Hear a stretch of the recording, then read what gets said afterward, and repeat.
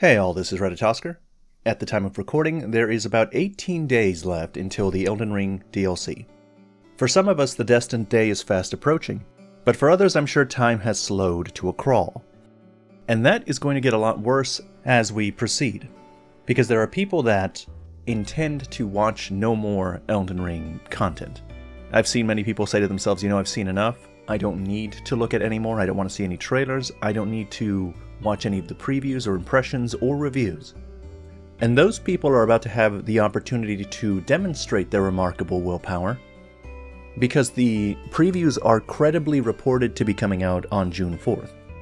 So to help alleviate the heavy burden of waiting, I'm going to recommend to you 3 different games. Each one of these games have elements that are appreciated in Souls games, but I've tried to make sure that they don't overlap too much with Elden Ring. I've selected these not just for their quality, but to prevent burnout for the coming DLC. The first game I'm going to recommend is Tunic. There's an old story about Hidetaka Miyazaki, the director of Elden Ring.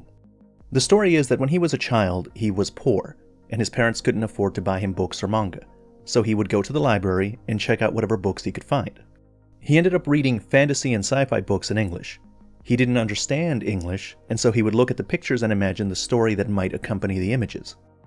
Miyazaki has said that he found great joy in those stories, and that they were a rich reading experience even if he wasn't actually reading. He later cited this experience as a major influence on his design philosophy. And I mention this because Tunic evokes this feeling. It evokes it better even than Elden Ring.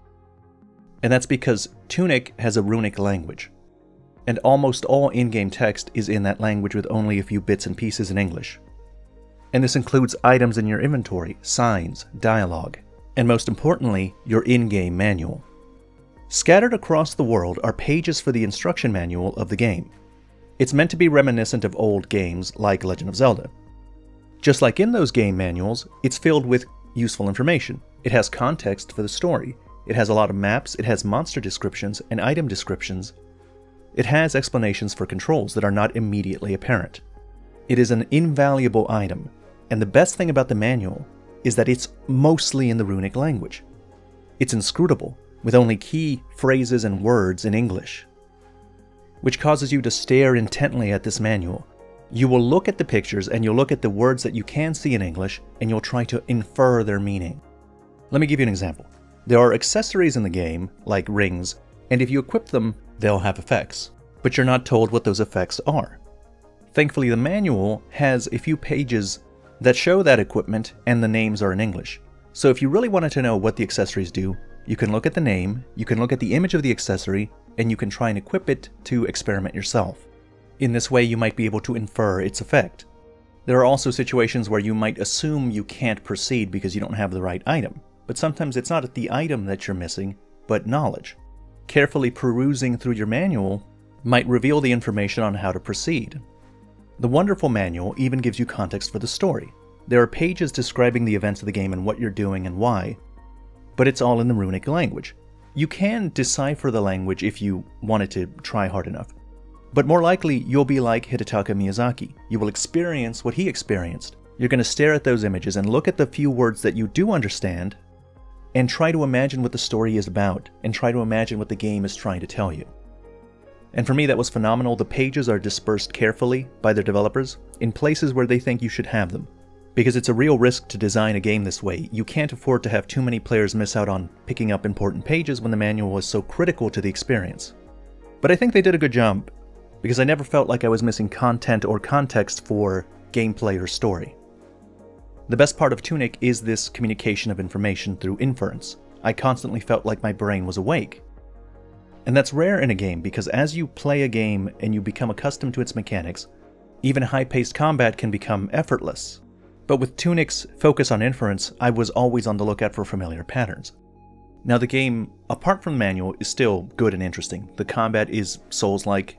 You have stamina management and blocking and parrying and dodging. The exploration, on the other hand, is more like an old Zelda, where you're in a openish world and are free to wander, but your access to certain areas is restricted. The combat and the exploration are solid on their own, but it's really how they're integrated into the manual, and really how the developers communicate information to the player that makes it shine, that makes it really stand out amongst its peers. Alright, next game on the list is Kingsfield 4. In Dark Souls 1, one of the things that people talk about the most is that moment when you get to the Undead Parish and you find an elevator. At this point you've been exploring for a while, you've cleared the Undead Burg, you've cleared most of the parish area, maybe you went a little into the Darkroot depths and came back. Either way, now you've gotten to here and you get on this elevator, and then you go down, and you realize that it brings you back to Firelink Shrine. And at this point in the game, you don't really have access to fast travel. And so a shortcut like this is immensely valuable. And not just from a gameplay perspective, you are awed at the interconnectivity of the world. It's such an impressive moment that people continue to talk about it and moments like it in Dark Souls. Anytime something leads into somewhere else that you've been, people clap like seals. And they're right to, these moments have impact. There is a group of Souls fans that lament how ubiquitous fast travel is in the later games. Because with no limits, the fast travel makes situations like this less valuable. In fact, sometimes it reduces their value to 0. And if you're one of the people that feels this way, if you're the type that looks at Demon Souls and Dark Souls 1 and misses the limited fast travel and special weirdness of those games, then you should play Kingsfield 4. The Kingsfield series is what From Software were doing before they made Dark Souls and Demon Souls. Many people consider them a prototype to those games. The controls to those games are clunky, the overall gameplay is slower, it doesn't have a focus on boss encounters, and the gameplay is slow and boring looking, focusing mostly on proper spacing and strafing attacks of enemies. It actually isn't as boring as it appears, you get used to it quickly, and it has its own kind of tension, since the slowness in the controls makes it difficult to keep track of multiple targets, and there's the added element of resource management over long periods.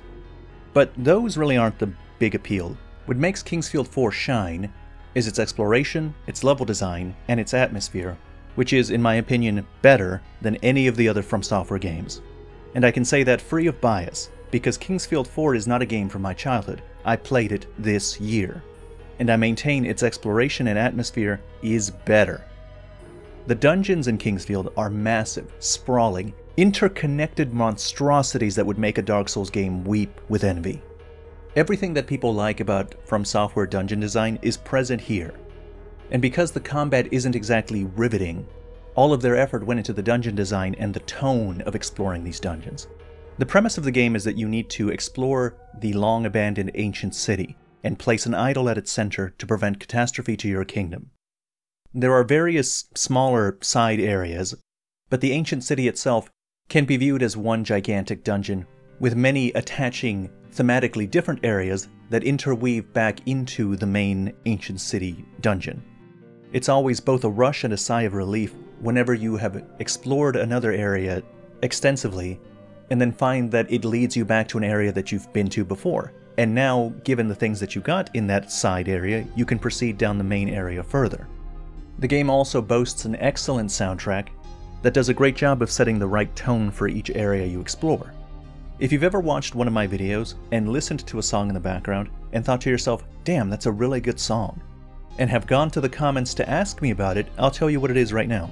It's Dark Reality. It's always Dark Reality from Kingsfield 4.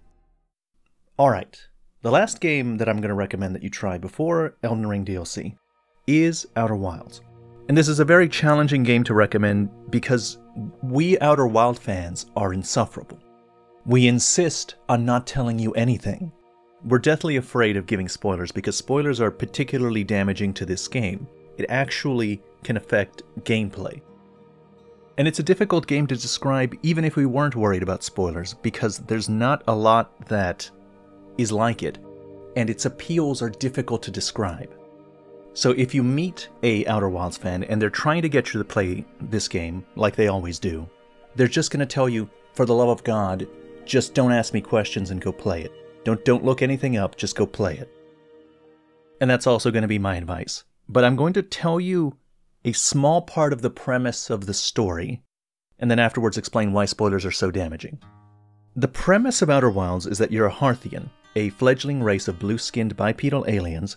Your species has just recently developed the ability to travel through space.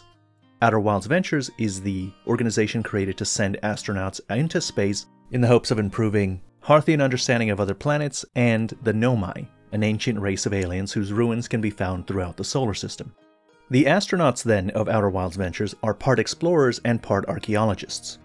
You are the space program's newest recruit, and the game begins on the day of your first solo launch.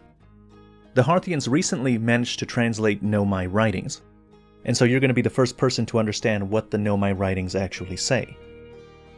When you get on your ship and go off into the solar system, you'll find that the solar system has several planets. Your ship moves in a realistic way. The planets work in a realistic way. Newtonian physics are at work. Gravity has an expected effect on you and other things. But you're an explorer, you're not given a direction to go in. You're completely free to go in whatever direction you want and investigate whatever you like. Whatever you choose to do, you will soon encounter a specific problem. This problem will change the context of the game. And the goal of the game will be about investigating the various mysteries of the different planets in an attempt to figure out what you can do to deal with this problem. Now at this point I will say no more. There's a video that I made that goes more into depth on Outer Wilds, and it spoils more to get you more interested. But like everyone else, I insist that you just trust me and go play and finish the game.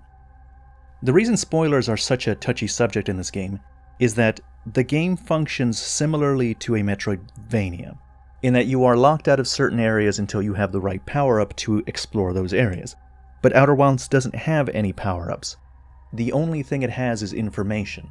And so technically you can visit any area at any time, but you don't know how. And so as you explore the game, you'll discover information that will work as a power-up, that will let you do things, and access different places that itself will have more information. What this means is that this game has a replayability of 0. At least for most people. I can't replay it, because I already know all of the power-ups. Once you know something, it's spoiled forever. And so spoilers are something we desperately want to avoid, because the story is really interesting, and because the spoilers actually damage the gameplay. And so I will say no more. I'll just say go look at how other YouTubers and people gush about this game, how they refuse to tell you anything about it, and how they insist that it's a masterpiece and one of the best games of all time. Their emphatic insistence should be all the evidence you need that you should listen. Alright, that's the end of this video. As always, thank you very much for watching.